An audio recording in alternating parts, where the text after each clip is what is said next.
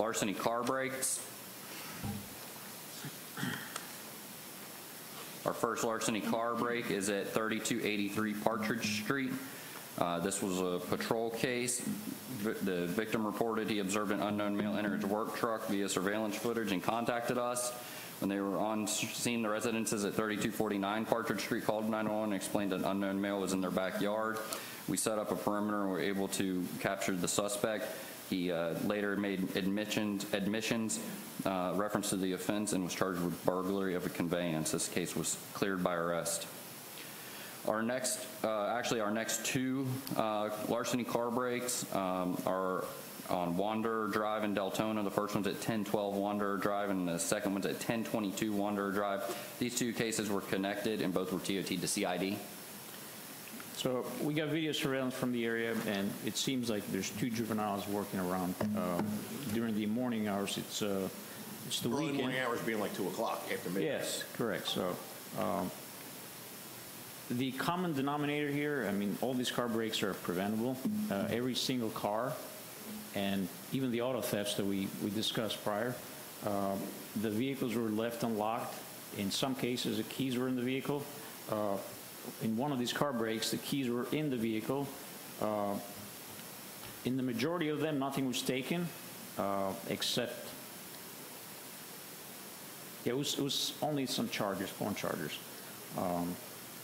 What's interesting is that this isn't their first rodeo because they're wearing gloves. Correct. They're wearing gloves. They got masks. Ski masks. So they know that there's ring camera footage out there. We've got with the association there. They share the picture in their Facebook page. Hopefully, we'll get some more information as time goes by. But it's pretty. These are pretty recent cases, so and it looks we're like working they're on. coming in on foot. Doesn't look like there's a car. Correct. There's no car. To me, looks like they're staying somewhere with a friend for the weekend, and they decide to go out for a stroll at 2 in the morning, see if they can check some car doors. Carla, what do you got for kids in the probation parole in that area? We don't have anything in that area. So again, as the sergeant was saying, these kids are coming up, so we think they're coming in, visiting their friends and hanging out, because the time period is always the same. Brian, what do we got for curfew operations?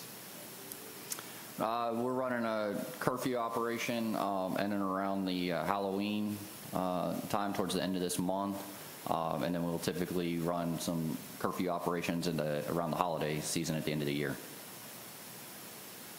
So what I'm saying is, obviously with this pattern, are we this patrol actively looking for? Oh yeah, undoubtedly. So we have all of our night shift guys are briefed on this. We put out intel bulletins. We have one of the most proactive and efficient shifts on night shift right now. It's Charlie shift. They've been in here before for some accolades when we did a public CompStat meeting. They're like a patrol version of CST, and they're all out there trying to run down these juveniles that are out at night just loitering, pulling on handles and things of that nature. Oh, let's get into the next one because we're thinking about juveniles again. Well, yes, sir. Let me hit the Blackburn one real quick. That's a gun out of the car. So our next one's 2890 Blackburn Avenue. This gentleman reported that on the 27th of September, he realized he had not seen his gun box containing his 9mm handgun in approximately a week or so. He advised he keeps his gun box in his 2017 Chevrolet Malibu, and that he believes it was stolen out of the car. This was TOT'd to CID. So we identified a suspect, Stephen Gaines. Apparently this gentleman is a homeless individual who the victim knows because he had let him stay at his house previously. We don't know where he is because he's homeless, but he's got charges on him. Excuse me. Trying to locate the gun. He probably sold it for a couple $100. We've checked pawns. There's nothing on pawns on him.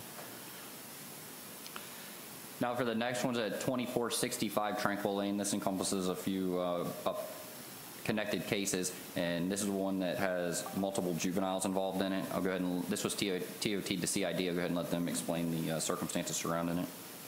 Just like the other car brakes we discussed, these vehicles were left unlocked. In one of these cases, there was a firearm in the vehicle that these juveniles took. One of them was a 17-year-old that we arrested, Trey Vasquez. We talked to his mom. We talked to his siblings at home. He did finally tell us where he hid the gun.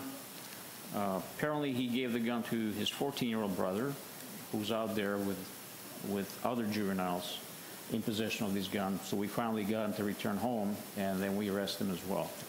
And we recovered this handgun. But it's a pattern when people leave their cars unlocked and they leave firearms in there, and here you got juveniles going in and stealing these firearms and endangering themselves and endangering the public out there.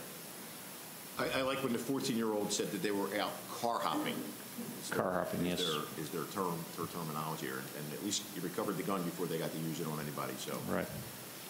Good stuff. And mom was cooperative, which was good. Mom was very cooperative. She's a single parent. God bless her. She's got her hands full with his two boys. Yep. So. Carla, what are we looking at with DJJ and these lads? Well, the one brother who was charged with the gun charge is still in DJJ, and the younger brother is currently on the electronic monitor. Okay. Good, Brian. Our last larceny car break of this period is at 1408 East Hancock Drive.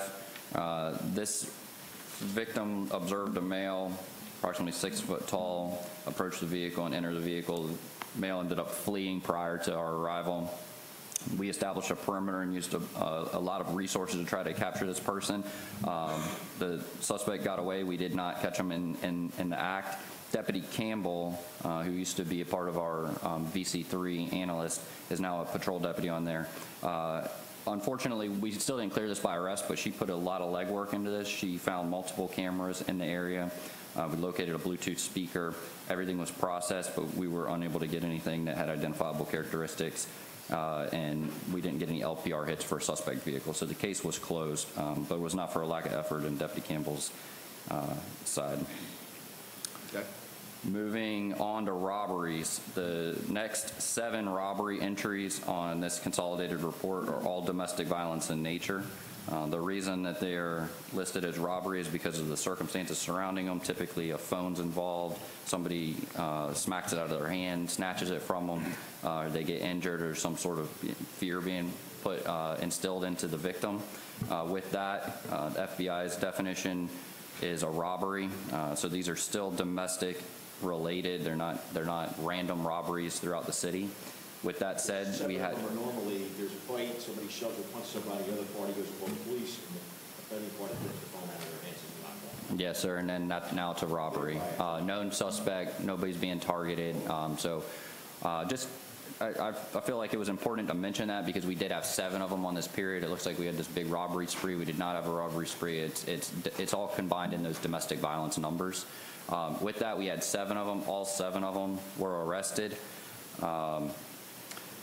Moving on to... I mean, just to say, just as an example, without mentioning anybody's name, the suspect, D1, the defendant, suspects his wife, who has been cheating on him throughout the evening of 9/10, followed her in a separate vehicle to several locations throughout Volusia County and Deltona and confronted her several times.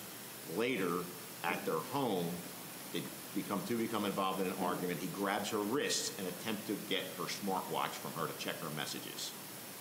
Thereby, he's arrested for, Correct. and that's what we see. Yeah, and many of these are the same. The next one down is the defendant threw a bowl of cereal at his significant other's face. She called 911. He snatched the phone from her so that she couldn't contact 911. They all read similarly. Most of these people, one of the suspects here is 0 and 0 on felony and 1 and 0 on misdemeanor. Another one's 1 and 0 on felony and 7 and 1 on misdemeanor. I believe we had another felony 0 and 0, misdemeanor 1 and 1. A lot of these guys, it's domestic in nature.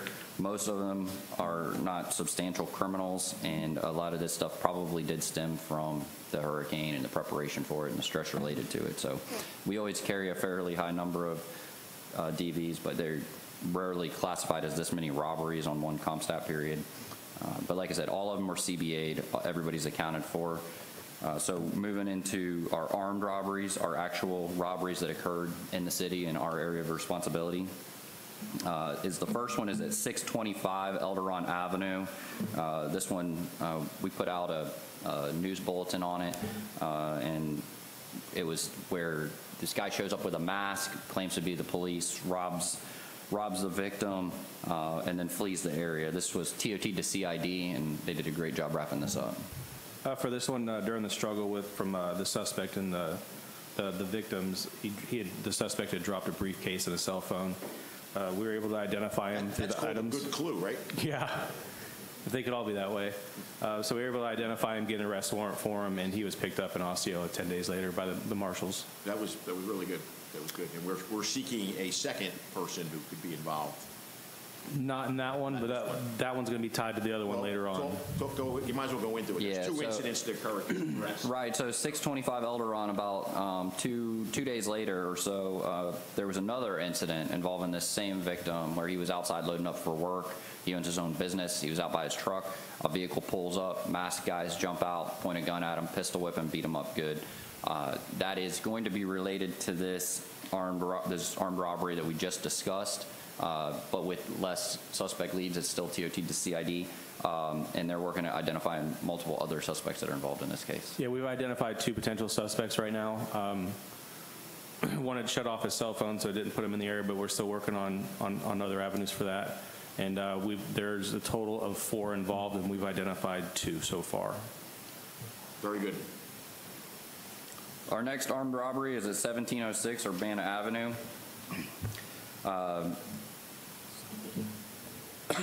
V1 reported that he pulled into his driveway when he noticed a small black passenger car back into his driveway. As he was exiting the vehicle, he observed the front passenger of the vehicle exit and point a pistol at him. The victim ran into his garage, but he recognized S1 and observed the driver as S2 exit the vehicle and pursued him into the garage. The victim stated he was attacked by both suspects, punched several times, and his gold chains were pulled off of his neck. This was TOT to CID. So apparently when they showed up there, they were wearing masks. During the physical altercation there, the victim was able to pull the mask of one of the suspects and identified him as this soon-to-be no more son-in-law. So we located him, we arrested, and he had both necklaces on his person. Okay. And soon-to-be ex-son-in-law, soon-to-be son-in-law? Soon-to-be ex-son-in-law no more. No more, okay. I like how you phrase that. Okay. That concludes our robberies and our armed robberies. Moving on to, we had one ag stalking incident. It's 200 block of Dalton Avenue. We had a juvenile that was born in 2009 walking home from school when an unknown male approached him and tried to ask him if he wanted to have a ride home. The ride was declined, and the defendant, Jonathan Rivera, became much more persistent, trying to get this kid to get in the car and drive home with him. This was handled by patrol. They located Jonathan, got a positive ID, and arrested him for aggravated stalking. This case was CBA'd. Mr. Rivera is 2-0 on felony and 1-1 on misdemeanor. Anything more come out what this guy's problem is? What was he trying to? No, I don't know that. I don't know why he did this. I think the patrol sergeant believes that he stopped to offer this kid a ride, probably for some sort of nefarious reason. And then when he got told no, it just made him mad. So he became very persistent and called the kid, a bunch of names and just was being blatantly rude and not letting it go. He just wouldn't drive off. So we never did figure out the original reason for stopping. He's somebody we got to keep on our correct. Our yeah, screen. No doubt. Sheriff, he's been added to a list of that we keep essentially tab on him for a future instance of that area reporting throughout Is this DNA capable? Did we get his DNA? The discharge, will that have triggered that? We did. He was arrested for a felony by Right. So we got it. Okay. Yeah, he was arrested for aggravated stalking. Like I said, he wouldn't come off of what possessed him to stop in the first place. Right. And it was the behavior afterwards that was concerning. He didn't just snatch the kid and drive off or anything like that. But we got him apprehended, have him positively identified, bulletins were put out, and he's certainly somebody that we're going to have to monitor. Good for the young man. Moving on to our abuse and neglect cases. Our first one's at 2436 Del Barton Avenue. This is a DV incident where the victims are juveniles. D1 is a family member. They all live together. And it just was a DV involving a juvenile, so that's why it's an abuse case. It was CBA'd. Our next abuse and neglect case is a true negligent case. It's at 101 Howland Boulevard, the Walmart on Howland again. Yep. This one, Mr. Killenbeck was left with the responsibility to watch the victim's 2 children. The mom of the children went into Walmart and went to shop. The 2 children were in the back seat of the vehicle. He was tasked with keeping an eye on them. At some point, he passed out. The 2 kids exited the vehicle and were wandering around the Walmart parking lot unsupervised. People called us. We contacted him. When we made contact with him, the defendant was unconscious and clearly intoxicated on under the influence of narcotics or alcohol or something that was altering the way he was able to function. That's twice in the last month. We almost had the kid could have easily died at the airport a couple days ago. Correct. Grandpa being all drunk up, leaving the kid in the hot car. And here, thank God for the customers at Walmart that intervened and made sure that we were called. Yes, sir. DeJorn Killenbeck, born in '87, and he's 1-0 on felony and 5-0 on misdemeanor. He was arrested. DCF was notified. He was arrested for multiple counts of child neglect, possession of narcotics paraphernalia, and tampering with evidence.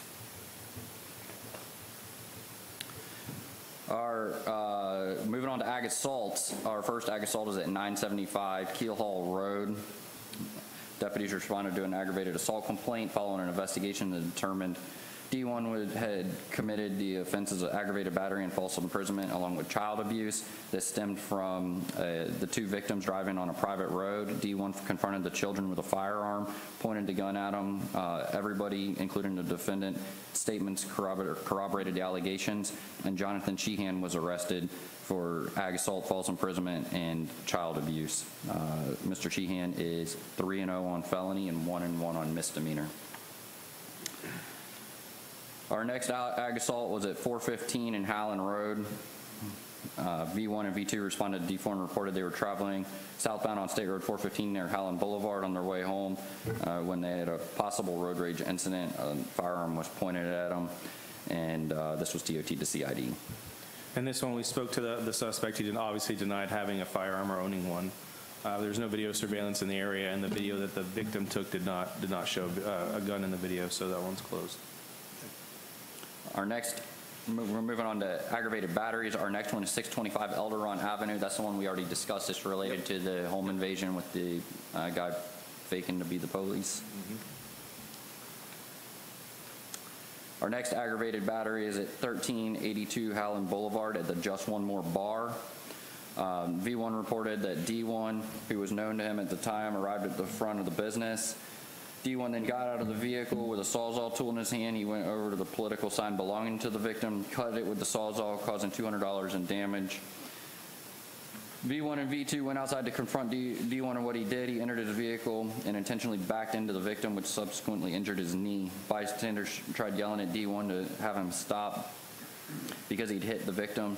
He intentionally struck the victim again with his vehicle, and then he fled the scene prior to our arrival. Deputies made contact with the defendant at his residence, and he admitted to the offense. He claimed that he was in fear. It was apparent that he was not in fear, and he was arrested for aggravated battery and criminal mischief. This case was cleared by arrest. All over a political sign. All over a political sign. And probably some alcohol. Christian Moran, his felony is 1-0 and misdemeanor is 2-0. Like I said, this was CBA'd.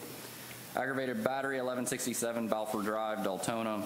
This was a domestic violence incident. It was cleared by arrest. We are now into our domestic violence aggravated. All of our domestic violence aggravated account for 6 in total.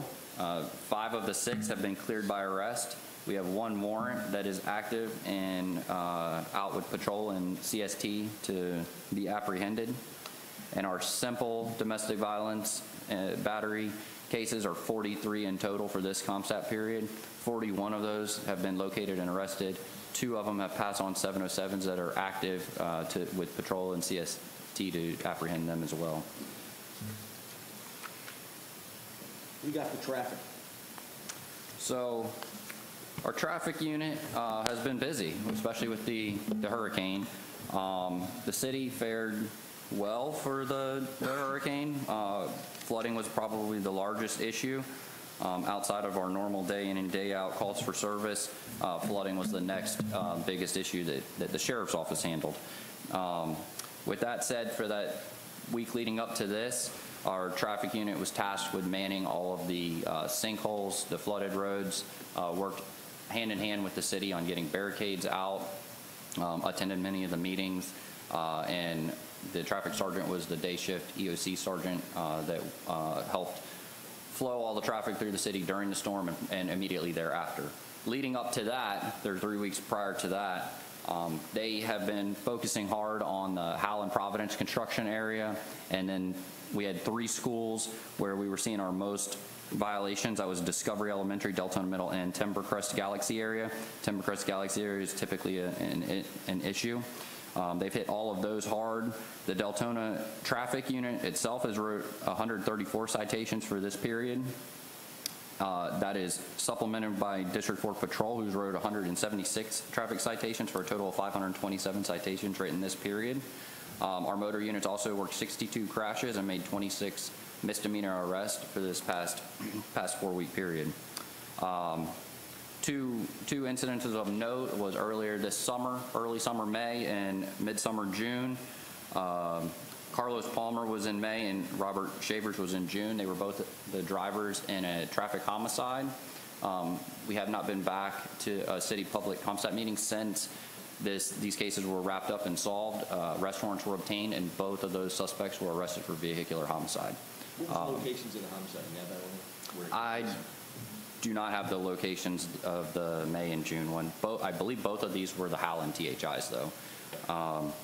I think the one was farther east by the high school, and the other one was down the one closer to Wawa. But don't quote me on that. But both subjects, Robert Shavers was arrested out of county for vehicular homicide, and Carlos Palmer was arrested in county for vehicular homicide. So both those guys are in custody. Just for people's edification, do you want to explain to them why a traffic homicide occurs in May and June and it takes till October to make an arrest, the process that you have to go through? No, absolutely. So the initial incident in and of itself is incredibly time consuming. Vehicles crash, we determine we have a fatality or a potential fatality, and the reason that the roads are shut down and the reason it takes so long is because they bring out a piece of technology called a Faro. Probably one of these guys could speak a little more articulately on that, but it's a scanner that scans the whole area and does measurements and takes pictures of the vehicles in 3 dimensions and all that, so that it can be downloaded to a computer for analysis. On top of that, they do all their measurements to determine speed, making sure that those measurements corroborate with what was scanned and things of that nature. So that's the initial on-scene, cliff notes of the initial on-scene investigation. From that point forward, there's blood draws back at the hospital. Search warrants are required for that. Those are taken and then sent off to be analyzed by a doctor so that they can do a math algorithm that will tell you what their blood alcohol was at the time of the crash, because it's drawn a number of hours later. From there, they're doing search warrants on the vehicles to take the computers out, analyze the computers for speed, when the brakes were applied, if they were applied, and any contributing factors to that.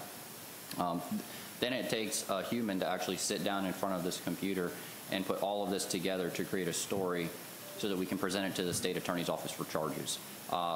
So, you know, by the time they put all that together, have the meeting with the state attorney, and we get the warrants issued, then it takes usually at least a handful of days to try to run these guys down, figure out where they're at. Most of them know that they're at fault. Most of them know that they're going to have to pay the piper at some point. So they become very difficult to find as this investigation goes to conclude.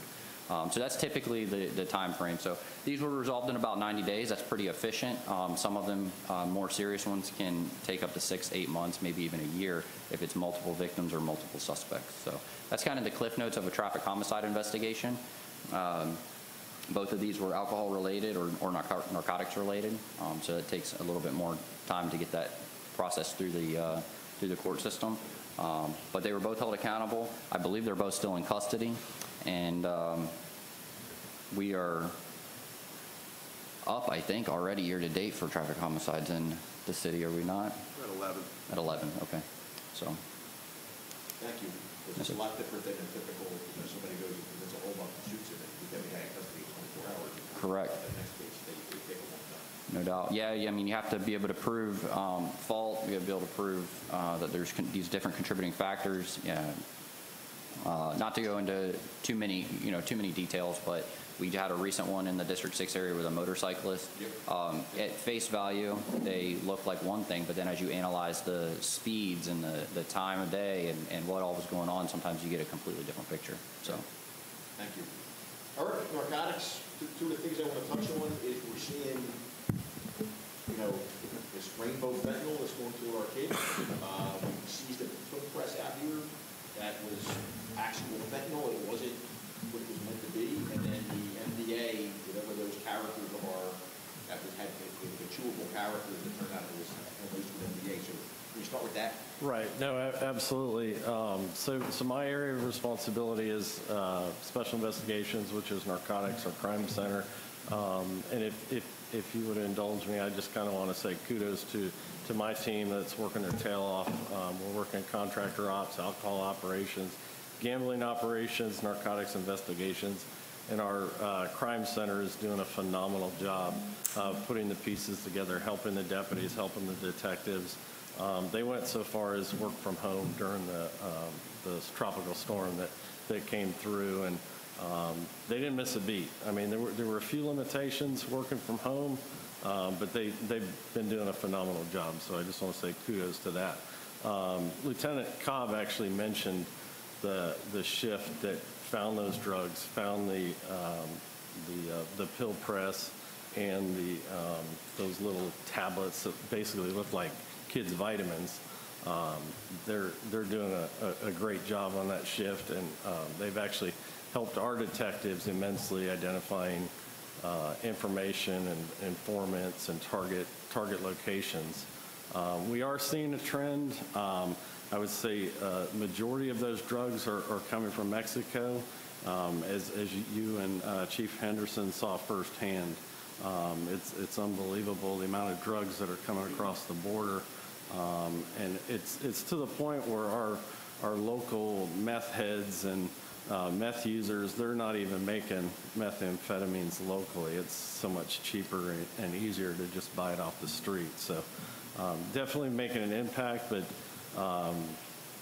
please be aware that these multicolored pills, they look like real pills, and unfortunately they're laced with fentanyl, which is probably one of our leading causes of death in young people in America. So it's definitely scary to see. And the pills that we seized in the press, they were looked like, it was labeled to be Oxycontin and what was the other one? Xanax. Xanax, yeah. So, and you're taking 100% fentanyl. Right, which in most cases can be deadly. Right. That's 80 to 100 times more powerful than heroin. So, yeah, it's some scary stuff.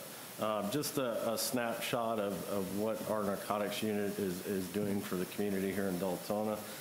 They've done 10 search warrants this year. They've made 75 arrests. They've seized 5 firearms, about $85,000 in drug-related currency, 2/3 of a kilo of cocaine, almost a half of a kilo of heroin or fentanyl. Oftentimes those drugs are laced together, so it's kind of difficult for us to separate. They're charged with possession of fentanyl, even if it's laced. On the contractor out front, we took a proactive approach with knowing that the storm came through and that there's going to be some nefarious people that are going to take advantage of our citizens. So we worked with Commissioner Bradford and identified some houses locally that throughout the county that we're using to try and identify some of these nefarious contractors or handymen, out-of-state contractors that are not licensed to operate here in the state of Florida. So we vetted over 41 contractors. We have made 2 arrests, one last week and one this week. I think it was yesterday or 2 days ago. Yeah, yesterday. So Thank you, Sarge. yeah, the team's doing an awesome job, and we're actually vetting all this information through the Department of Business and Professional Regulation. They're the ones that oversee these licenses and trades, and they've been phenomenal. Thankfully, the investigator that we work with, she's reassigned to South Florida, but she's been extremely helpful working with Sergeant Carlisle and his team. So. On the alcohol front, I did mention that. We checked 64 stores countywide. We made 39 arrests, which is pretty disturbing that they're selling, more than half to our undercover deputies that are actually underage. So that was an alcohol and tobacco operation. 17 of those stores were here in Deltona that we checked. Overdose stats, just a quick snapshot. We had 146 overdoses year to date, which is about 9%, and that's in Deltona. That's about 9% of the county-wide numbers. So for a city that's so large, those numbers aren't that high, which is a good thing. And out of those overdoses, 85 we've had 85 overdose deaths in the city of Deltona. We've had 245 countywide, and for the first time this year, this week, we're actually down a little less than 2% on our overdoses countywide. So we're still pushing 300 for the year again, like the 4th year in a row. Yes, yeah, unfortunately, yeah, we're on. Deaths, that is. Yes, yep. Yeah, absolutely. Speaking of the overdoses and the pill press and these character pills, within the past few days, the person that isn't necessarily directly related to pushing those and making those, but is an associate of that, overdosed on fentanyl. So it's not only killing everybody in the community that's using it, the guys that are making it and using it as well are overdosing. And he had overdosed more than once, but this one killed him. Just one more example. It was kind of a disturbing case that we had yesterday in DeBary. We did a search warrant on a house, normal 2,000 square foot residential house. There were 14 people living in that, 14 drug addicts living in that house. No power. Well, the power was off coming up a generator, no water. Right, right. And I did hear, I don't know if it's true, but I think as our SWAT team entered and were clearing the house, they actually, one of the wires arced. It was a scary situation. We ended up making 6 arrests out of that residence, and thankfully the city condemned the house and Boarded it up, did an awesome job. And we have a great partnership with the city of Deltona, the code enforcement, very helpful, and I think that's all I got for my update. Thank you. Carla? Janelle, Assessment Center is on track to be open November 18th. Anything else about it? No, it's going to be partially open to accepting juveniles in full service to December 5th, accepting December for family reasons. Deputy Commander there, or Brian's Assistant Commander? Dave, you got anything? No, sir. You want to talk about what's going to happen with the school? Schools? We're actually entering into a school board pass mandatory for us to take over security for all the schools in the county, which means that captains will be assigned to oversee all the guardians, oversee all security within the school. Guardians will stay with the school, we'll be working with the school, we'll be working with other agencies, we'll be on one single pane of glass when it comes to training, how to respond, how to respond to the school. It's a big endeavor by the sheriff's office. I think it's going to work for I know it's going to be a lot safer. Eric, anything you want to add? Eric to the right. You, Eric, to the right. All right. Yes, sir, Sheriff. I just want to touch on the homicide from July in Deltona on Lehigh Drive where the son shot the father. He's currently in jail in Lake County for attempted murder on a law enforcement officer from the apprehension from Lake County Sheriff's Office. He's been charged with that homicide and as second-degree murder, and currently will stay there on a no bond until obviously he answers for his charges in Lake County, and we're ready to try him on our case here. As well, I just want to echo Sergeant Amazi's information about unlocked cars. For stolen firearms out of cars, countywide, we've had 80 firearms stolen out of cars. 43 of those were unlocked. So you can just imagine how easy it is for these kids that are wandering these neighborhoods to be able to just open the car door and obtain a firearm. 18 of those were in the sheriff's office. That's the good news. Only out of a total of 80, 18 of them were in the sheriff's office jurisdiction. As far as stolen guns out of houses, countywide we're at 145, 129 of those were out of the sheriff's office, but one of those houses was up in District 2 in the DeLand area, where an individual had 98 guns stolen out of his house at once by a family member. That family member has been arrested, and we are working on recovering those firearms. All right, sounds good. Anybody got any questions? Rich? Don't have a question, I have a comment. There's coffee refreshments and stuff in the back, and it was donated by Fresco's. They apologize for being a little bit late with the coffee, but please don't leave without, taking anything, drinking, eating, or whatever. And if I may, Sheriff, on the 22nd, they're also having the first responders recognition event at Fresco on Providence and Normandy. It's going to be from 9 to 1, I think. Yeah, we'll be participating. Yeah, I do want to thank you for bringing that up because I think we want to thank the community for what they did for us during hurricane. We were stacked with food, right? Water, everything. As good. more than you could eat. The businesses here in the city of Deltona didn't hesitate. If we asked for anything, they provided it, and most of them, we didn't even have to ask for anything. They came to us asking what we needed. Lowe's provided us pallets of water that we were able to deliver to Stone Island, Mims area off of 46th, and out in Osteen near Pell Road, where some of the very substantial flooding was.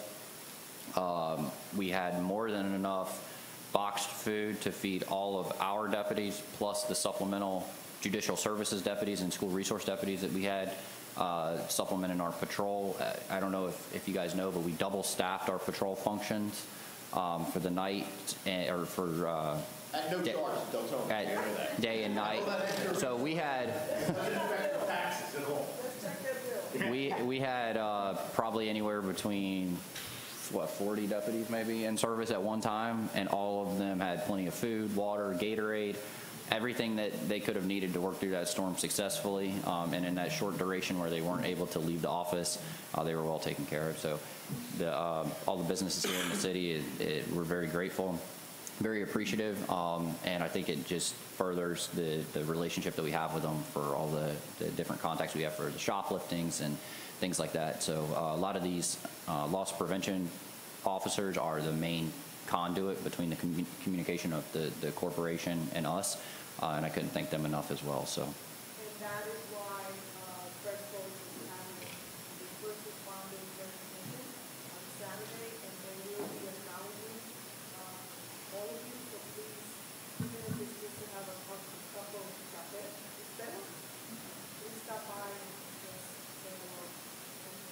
to give us, out there in the back.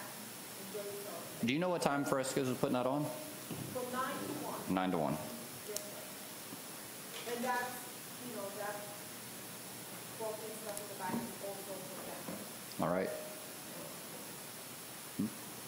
I just want to say thank you.